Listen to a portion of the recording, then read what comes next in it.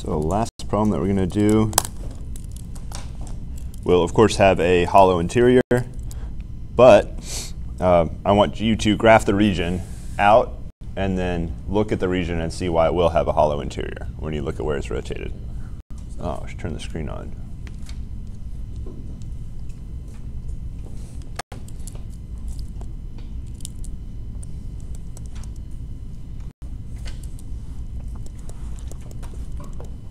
So our region on this will be y equals x squared and y equals 2x. And we're going to revolve or rotate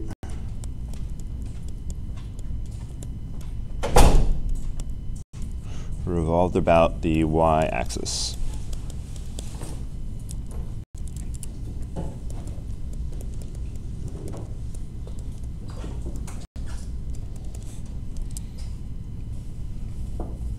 I'm not sure we need the first quadrant restriction. All right, so go ahead and graph out this region right here.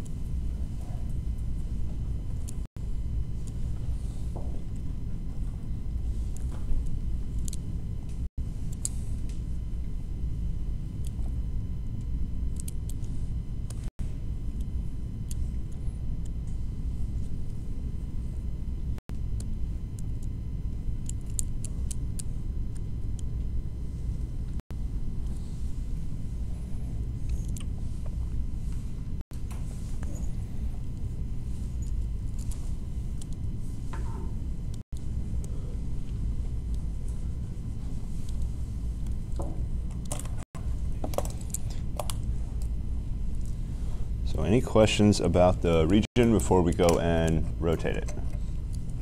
So why is there going to be a hollow interior? We're touching the axis right here at the origin, but as long as there's one place we're not touching the axis of rotation, we're going to have a hollow interior. So all this, when we rotate all that part up there, is going to be the hollowness. So let's rotate. So we'll extend our y-axis, our rotation axis, down. And just like we did before, we're going to draw two copies of this. One copy on the side it's already on, and then a mirror image copy.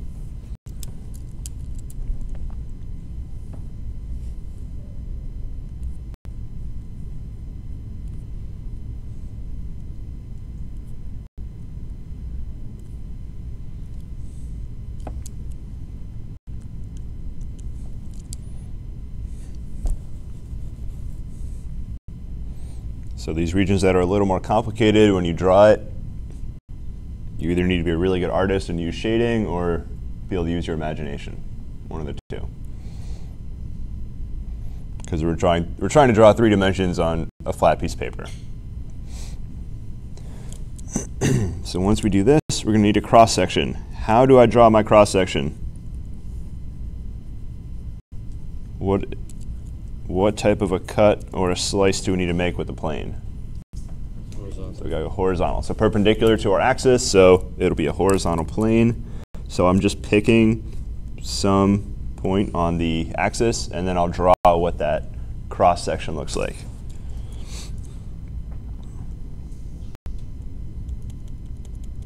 Now this one's a little tricky, and I probably drew it too small, but our cross section will look like an annulus now, or a washer.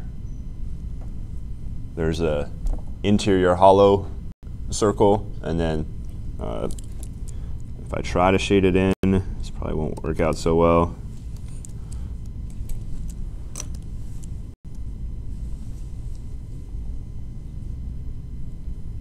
So it's called an annulus, or a flat donut.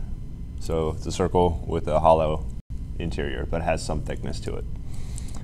Oh, that actually doesn't look too bad. Oh, I'll leave that shading on there. All right, so that's the shape we have. And we have a little radius and we have a big radius. I think I drew this way too small, so you can't zoom in. So I'll draw the cross section next to it, and I'll draw it bigger. So our two radii, let's do those in red. Now I'm going to draw them on the right side, because if I go to the original, I see that it's all on the right side. So I'm going to draw this on the right side. So we got one radius that goes here. That's the little r. And a big radius that I'll draw right next to it.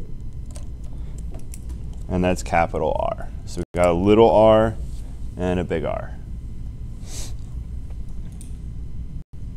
So let's take those radii back to the original. I don't think I need to draw the cross section itself. Well, I'll do it anyways because we've always done it. So you can draw it much bigger, and you got your little r and your big R like that. So I got little r and big R. So now we're going to trace those radii back to the original function, the original region. So going to the original region, that's little r, and big R goes, and you're always going from your rotation axis out to generally one of your curves, so one of your functions. Well, I don't want to call them functions because they may not actually be functions of x or y. You could be using, we did a circle before, which is not a function of either variable. So any questions about those radii when they come back to the original? So is this going to be, so we got our x-axis and our y-axis. Is this a dy integral, or is this a dx integral? dy. dy. So why is it a dy? Because it's about the y-axis. No, if it was below the y-axis. About. Because we're rotating about the y-axis. And the way we cover this entire region, if we're squeegeeing, our squeegee is horizontal, so I have to change my y-coordinate, go vertical. Or if you want, the thickness of this region is measured in y's, so it's some tiny amount of y thickness, so it's a dy if you measure how thick it is. All right, so we know these are now functions of y. Now I'm making a big deal because if you write r of x, these as functions of x, you're not going to get the right answer at all. So if you write these as functions of x, it's going to be, you're already starting down the wrong path. So it's going to be very hard to give you points for doing that. So big minus small. So in this case, it's a big Y minus small y, and same thing.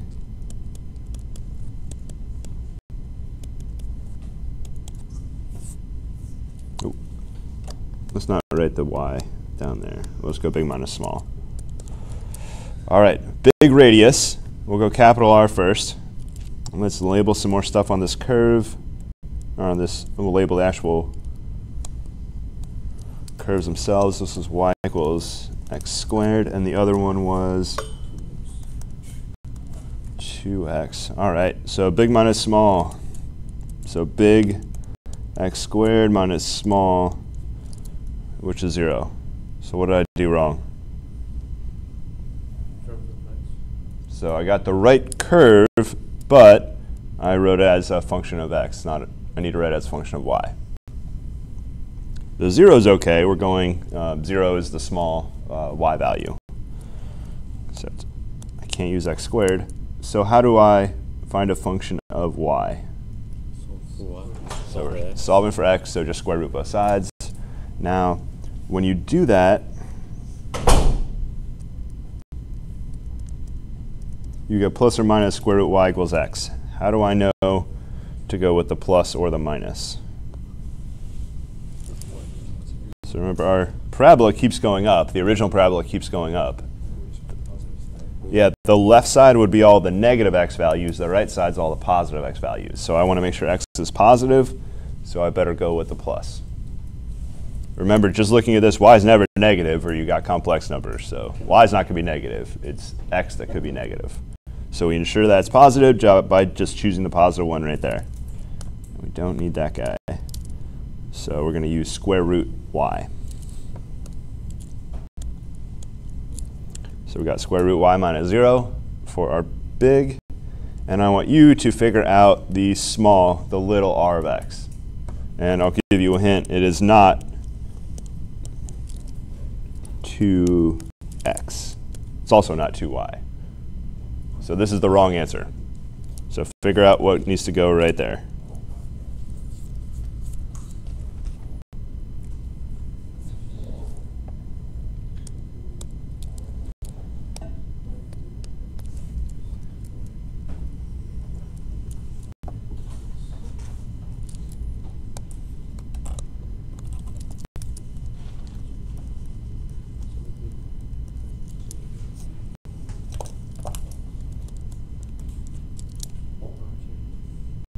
So you got to solve for x, and you get 1/2 y.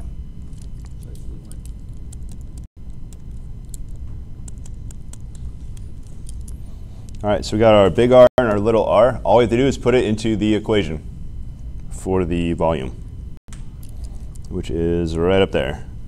So you can go with either one. I'm going to go with the second one, just save a little time. You can absolutely go with the first one if you want to.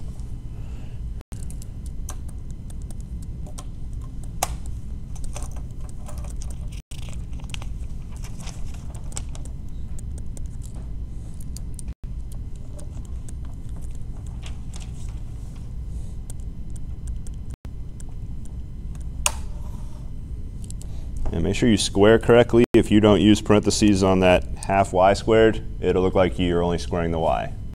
So it's not a good time to mess up with algebra.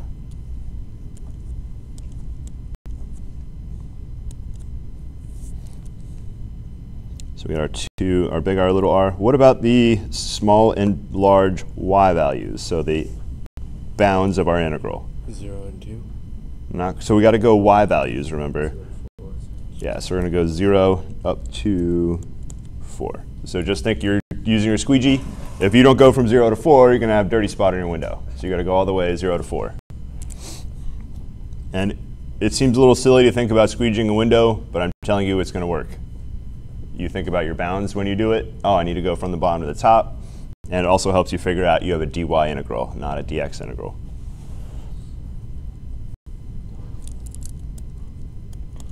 So we'll square these out. So the first one is perfect. That's just a regular y. Minus 1/4 y squared dy. How do we integrate this? This is an easy integral.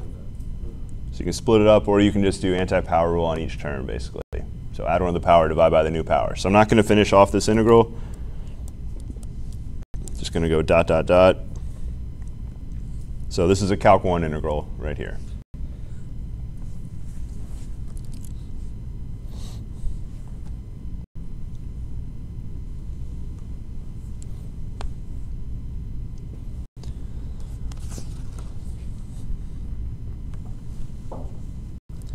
So that's the end, or that's the last problem I'm going to do with the washer or the disk method, yes, sir. So how do we get the 4? Can you show that algebra proof? Oh, yeah, so if you don't have a good graph. Yeah. So how do we get the 4? We need to intersect those two right there. So let's just use algebra and forget about that graph completely. So let's find their intersections, and there's actually going to be 2 intersection points. So let's find both of them.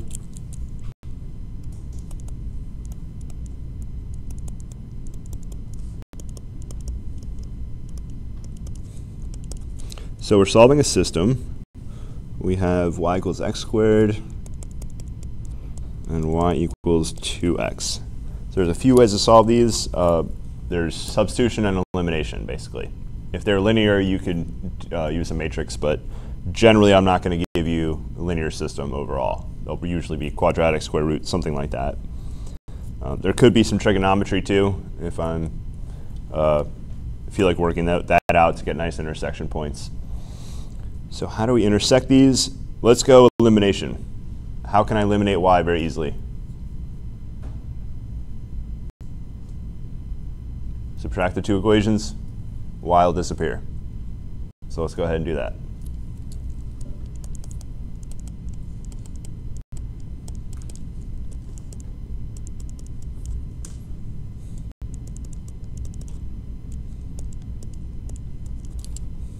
So subtract, we got 0y equals x squared minus 2x. So 0 equals x times x minus 2. X equals 0 or 2. Now, why did I make the second equation negative instead of the first equation negative? Well, that was a choice that I made. What if I do the opposite?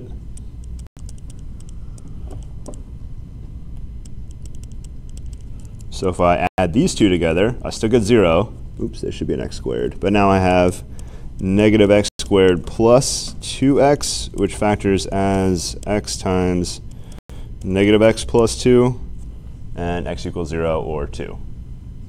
So either way you go, you get the same thing.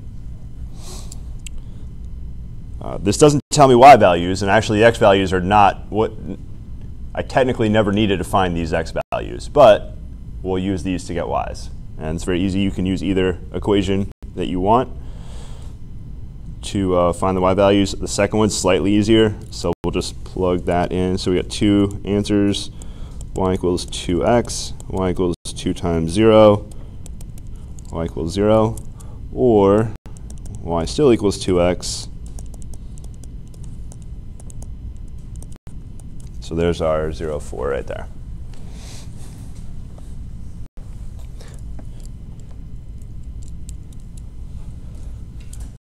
So any questions on the algebraic intersection of these?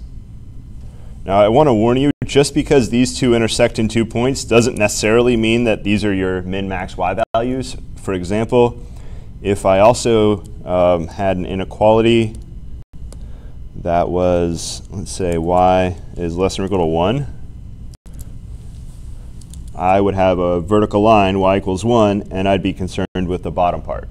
So if there's more than 2, you have to know what the shape looks like, because there would be 3 intersection points, and that other one would no longer count. So when there's more than 2, things get a bit more complicated. That's why you really need to know the shape of the region that you're working with. You can still find all the intersection points with algebra, but it might be an intersection point that you don't need. So you might get an extra intersection point that doesn't happen to have anything to do with the boundary.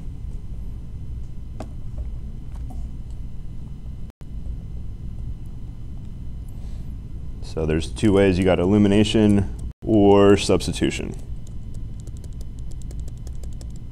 I think more people go substitution route. That's totally reasonable, however you want to go.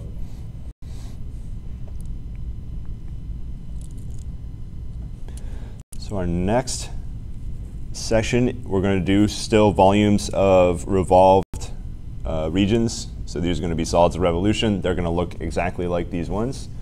The only difference is we're going to cut it up differently. So instead of cutting it and making circles, we're going to cut it a different way.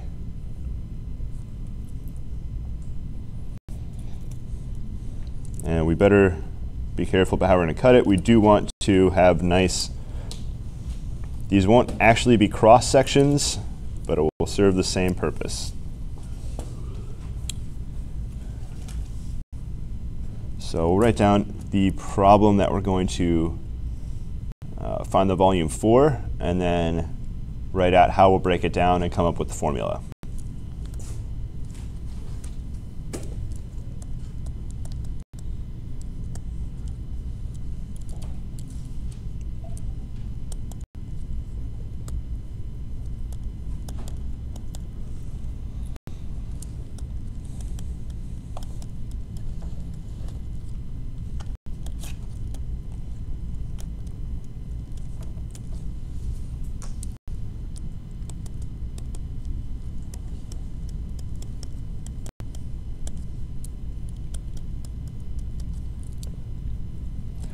So this is going to be a region that is bounded by this equation and also bounded by quadrant 1, which means x is greater than or equals 0, y is greater than or equals 0.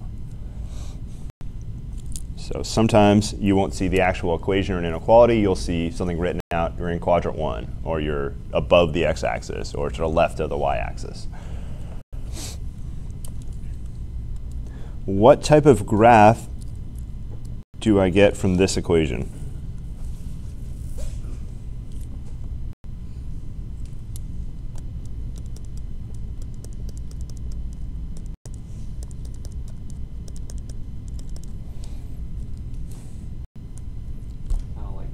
Lopsided upside down parabola? So it'll be a sad parabola. So you've been studying parabolas for probably years. You should be experts in parabolas by now. So we got a parabola, sad parabola.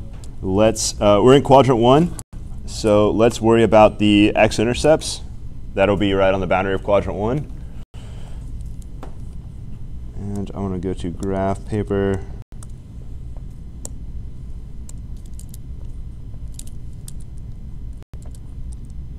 How do I get the x-intercepts right here? Sit tight. How do you get the x-intercepts? Plug in 0. Plug in 0 for what? X. So plug in 0 for, so if you're on the x-axis, your y-coordinate will be 0.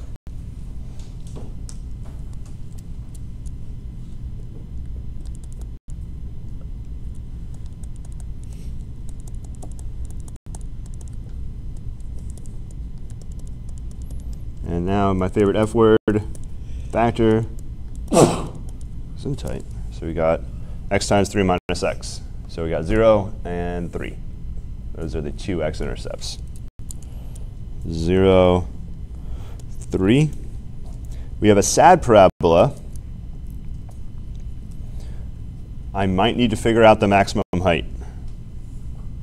How would I figure out the maximum height?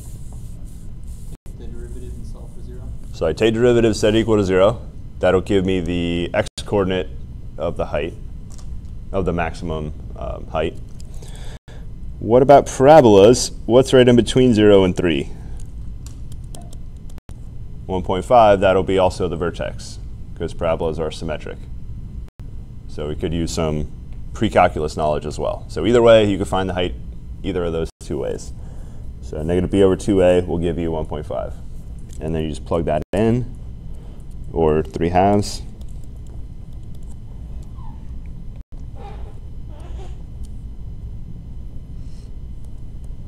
So I'm going to plug in 3/2 into the equation. So we have 3 times 3/2 minus 3/2 squared. 9/2 minus 9/4, which is 9/4. I'm being lazy with my denominators, but 18/4 minus 9/4 is 9/4. So that's a little bigger than 8/4, so right about there, 9/4.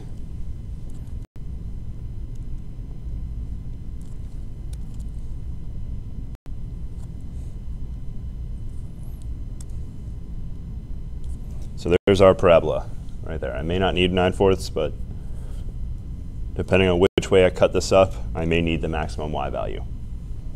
And we're going to rotate about the line x equals -1.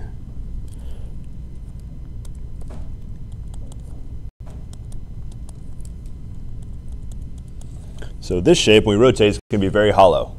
It's not even touching the rotation axis, so it's going to be hollow for sure. What shape does this form? There's a special name for this kind of cake. Oh, those are delicious, but it's not funnel cake. I think it's a bundt cake. I don't know what a bundt is, but I know what a bundt cake is.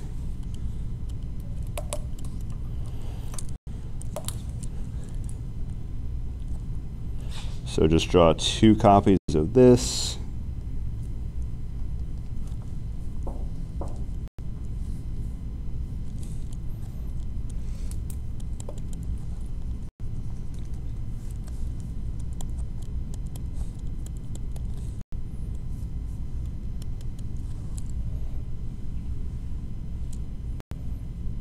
So there's our shape right there. Or a half a donut. It's a weird half to eat, though. All right, so we're going to, normally we would cut in what direction if we were using the methods from last section?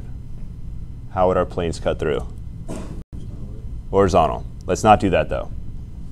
So how else can we cut this shape up so that each section has a similar and nice shape to it? So if I just come in with a vertical slice like this, some parts will have some weird shape. Some parts, as we get to the middle, will have two pieces to them. So this is not going to be very good. If I do some vertical cuts, every piece is going to look a bit different. So that's not a good way to cut it. So we're going to have to think outside the box a little bit. What we're going to do is cut this with cylindrical shells.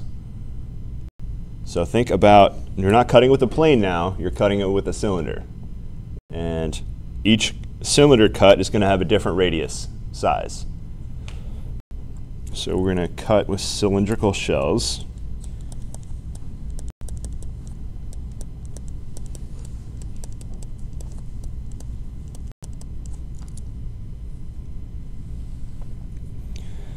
So what we're going to do, just like before, I'm going to draw a cross section, and I'll draw it in blue.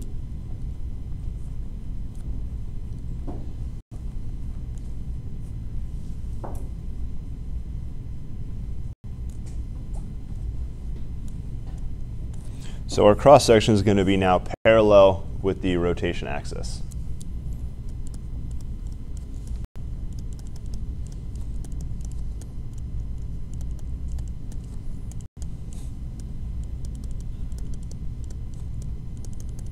This is the opposite that happened last time. Last time we cut it with perpendicular to the rotation axis. So we're going to cut parallel this time. And what shape, when I rotate my cross section, what shape does that form? So you're just taking a cross section and you're rotating, you're going to get a cylinder. So our cross section is parallel with our rotation axis. So you're just going to rotate around and get a cylinder. So we'll draw that cylinder down below. And we, of course, get another copy on the other side.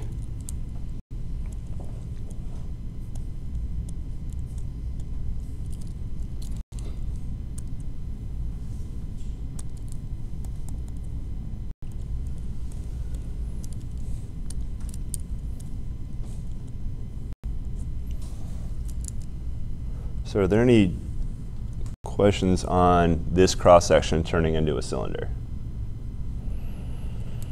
Now if I take any other cross-section over here, it's also going to turn into a cylinder. So every single cross-section, no matter which vertical piece you take, they're all going to turn into cylinders. And that's very important. You need every shape to have, every rotated cross-section to have a similar shape. So they're all going to turn into cylinders. Or does the cylinder have a hole in the middle? Oh, definitely have a hole in the middle, yeah. So now we need to measure this and figure out what is the volume. Now, our cross sections, they have a thickness, they have a width. What do we call that width right there? So in our case here, that width is going to be called dx. So super tiny, and it's a little bit of x. You're going to travel a little distance on the x-axis, so we call that dx. So now what I'm going to do is I'm going to try to draw this with some amount of thickness to it. So I'm going to have a little bit of thickness right here. I'm just going to trace out some shape.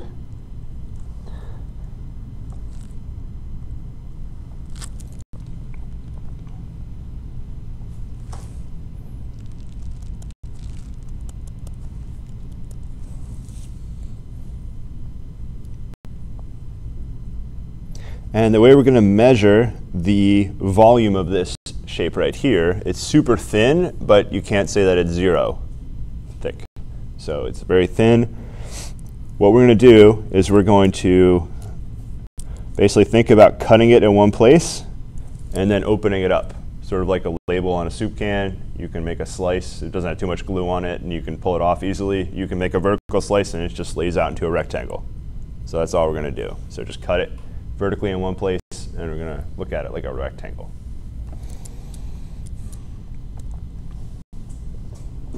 It's pretty boring when you look at it like a rectangle. It does have some tiny little bit of thickness, which now we can try to draw in here like that. So it has some depth to it. So how do I get the volume of this shape right here? Height times width. So there should be three things multiplied together. So we got the height times width times, and the depth, I'll use d because that's going to be just dx. So that's how thick this thing is. Super tiny amount, but it's going to be dx. So height times width times depth. So we need to know what's the height, what is the width. We already know what type of an integral we have. It's already fixed. What type of integral do we have? How do I squeeze? So I'll trace my cross section back to the original. How do I squeegee this region? Change your x right there. So change your x. This is going to be an x integral or a dx integral. So I need an h of x function and a w of x function right here. So I need both of those too. And our width is just, or our depth is dx.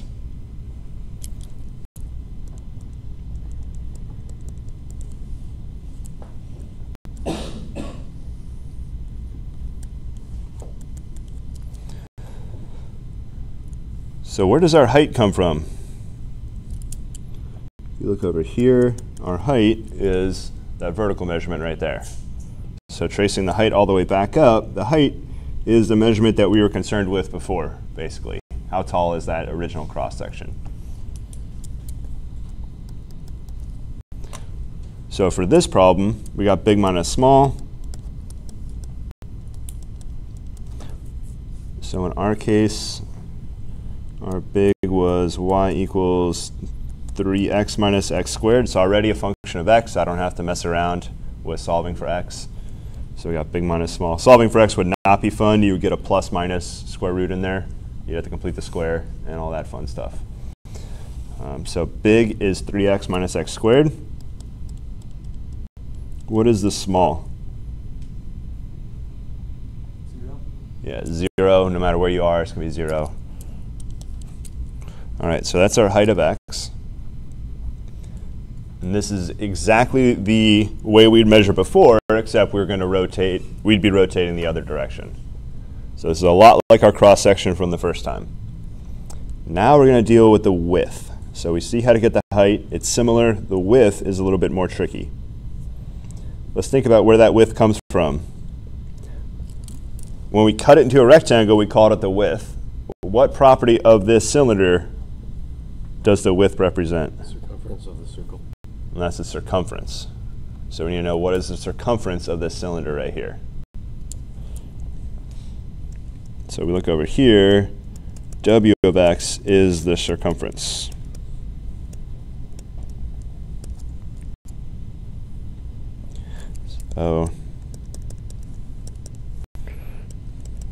So that would be 2 pi r. That is circumference. So I know 2, I know pi. All I need to know is r. So what is the r measurement? I'll use red. We've been using red for radius before. Let's go ahead and use it now.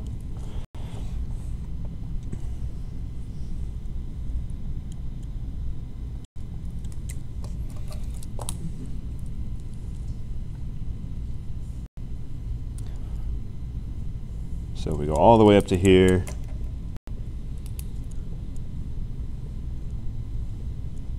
That is r.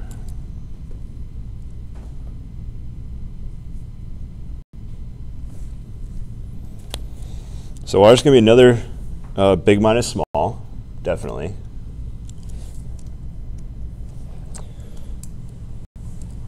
Now we need r. It looks like r should be a function of y. R needs to be a function of x, or we're not going to be able to integrate it. So it needs to be a function of x.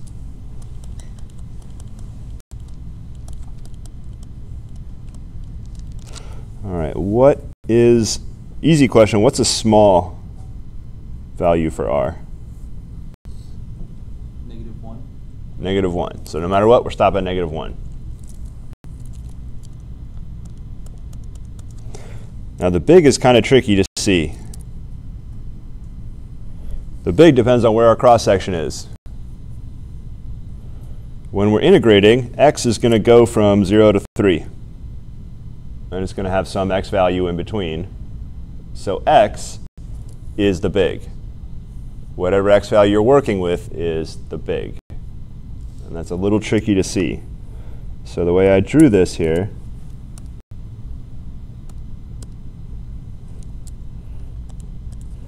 that's just some x value between 0 and 3. So that is the big.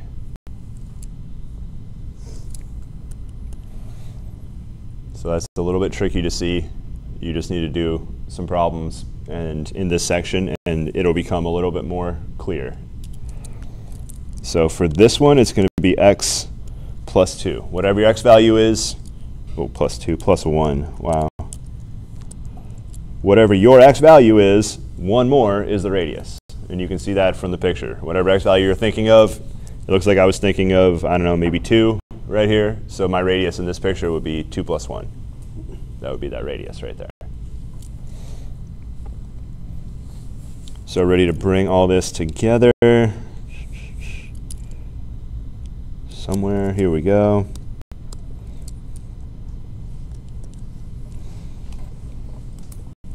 So our height, oh, that was r. Oh, we completely didn't finish this off. So we take our r of x that we just got up there, which was x plus 1.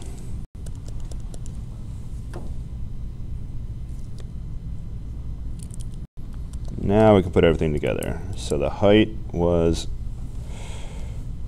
somewhere 3x minus x squared.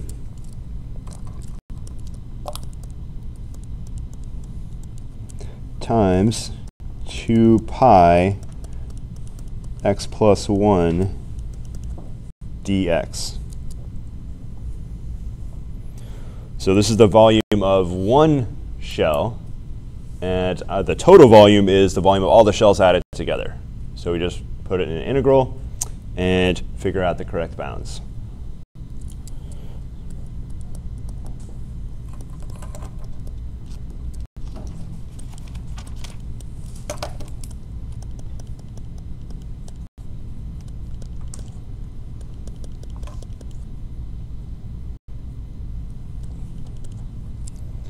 And what are the bounds? The bounds are x values, because we have a dx integral. So what are the bounds here? So if you want to squeeze your entire region, your whole window, don't miss the corners, what is the minimum x value? 0. 0. Maximum x value? 3. So you just got to squeeze. Don't go -1 to 3. If you use -1, you'll probably be counting all this area and revolving that around. So if you use -1, you'll get something extra, and you'll probably get all that down there. So we're going 0 to 3.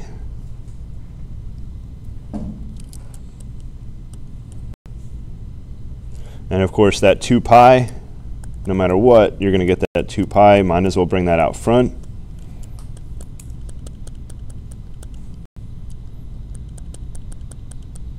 Now, if I was integrating this, you, of course, FOIL, and then you just have a polynomial to integrate.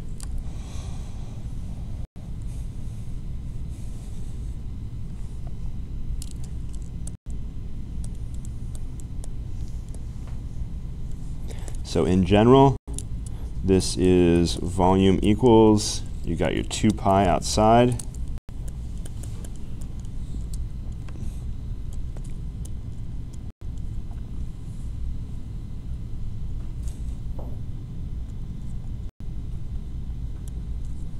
So it'll be r times h, radius times height, just like we constructed. You don't have to subtract the hollow radius. The what? The area that's hollow. Ah, that's a good question. So this has hollowness to it. Definitely, a big part of this is hollow. Let's think about the way we slice this up. Did we count the inside area? So I'll draw a bunch of cross sections and think about how these cross sections rotate. These will represent pretty much all the cross sections there are. If you think about these rotating, they never rotate into that hollow space. So we basically completely avoided having to remove a piece later. The problem when we're using the washers, you have to, if you measure from your rotation axis all the way over, you'll cover that hollow space. So you have to account for that. So that's why we had to go with 2 of them. So there's the benefit for the other system is if it's not hollow, it can be faster. This one can be slower, but it all really depends on the shape and your original functions. There's a lot of things that determine what's the best method to use.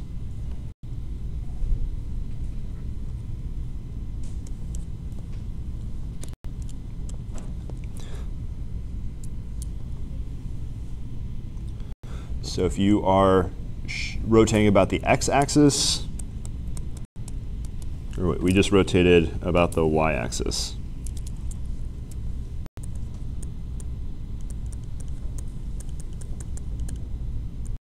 So what I wrote above is, in general, that will always work.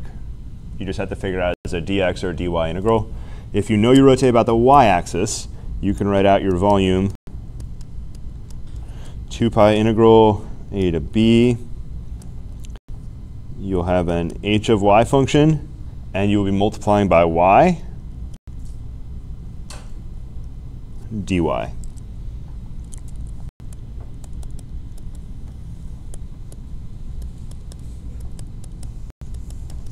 And if you rotate about the x-axis, it's going to look very similar. You'll have your height of x.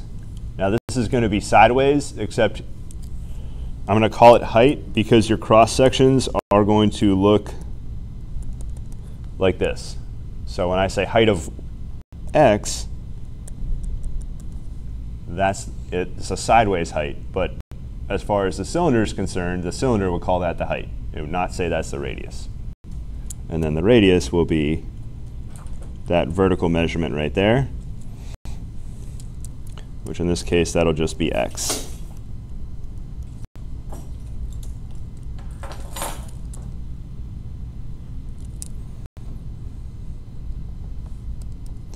Now I'm going to make this y super bold right here because it's not always y.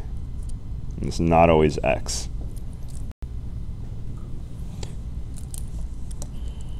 If you don't rotate about the axis, that changes. So our problem, we didn't rotate about the y-axis, so we didn't get y. What did we get? Oh, man. Oh, no. This is very wrong.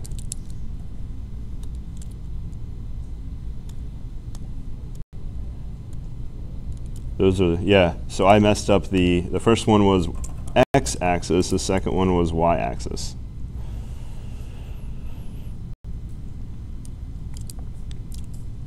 So we almost got this right here. The only difference is we didn't get x. What did we get? X plus 1. X plus 1. Why is that? Because our radius wasn't our x value. It was, we didn't rotate about, if I rotate about the y-axis, it would have been x. But we rotated one further away. So it won't always be just x. Sometimes it'll be x plus some offset. If my rotating axis was way over here, I'd have to be a little more careful. It would be the big, so it'd be like 7 or 8 minus x. So that x is not always going to be just x. If you don't rotate about the or the actual axis, you have to be very careful about what goes in there. Let's see if they'll let me undo all this. That is why down here I made those super bold.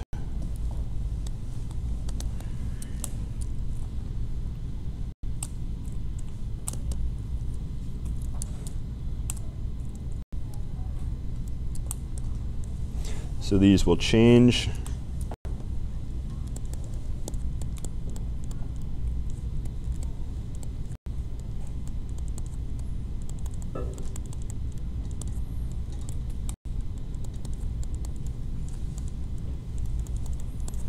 So they'll change when not rotating about the axis. So if you rotate as an offset from the axis, you have to count that offset in your radius.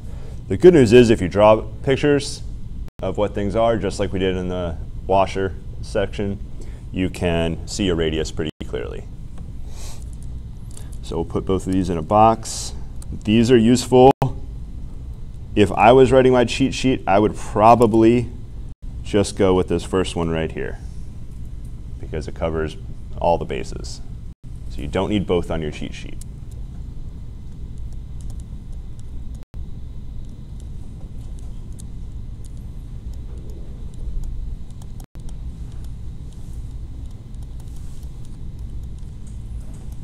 So you only need one of those boxes on your cheat sheet.